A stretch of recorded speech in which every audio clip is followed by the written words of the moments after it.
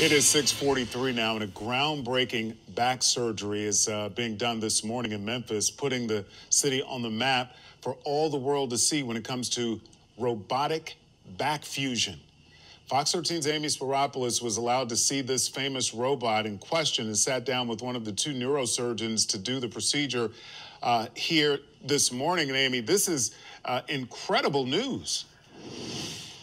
It is incredible news. And, I heard you talk earlier about having back issues. And, it really is so very common and it can be truly debilitating. I tell you what, I put my back out about a year and a half ago, and I really thought I was having a heart attack. I mean, it can be really, really bad. And this is, Ernie, just the news that Memphis needs right now. And it will really put Memphis on the map when it comes to this amazing procedure. It is robotics. Robotics has been around for about 5 to 7 years, but this particular robotic fusion back surgery has just become really mainstream within the last year. And Bobby Gallimore is the patient. He is from Union City, Tennessee. He's an Army veteran and father of 4 who served in Vietnam, which is really cool because the neurosurgeon doing this procedure, Dr. Kevin Foley, is one of the, he is also a veteran. He is one of the surgeons in the spotlight and doing the procedure as well.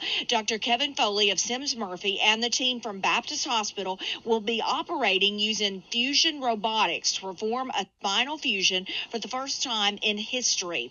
Surgical robotics, as I mentioned, is a 5 to 7 year old industry, but it's picked up steam in the past year. This groundbreaking surgery signals the new era of spine surgery.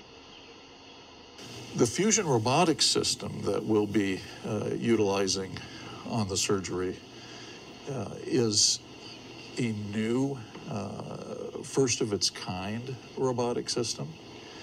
It uses a small camera that attaches to the operating room table. The camera is used to track the location of the robot and the surgical tools, and that's how the navigation is carried out.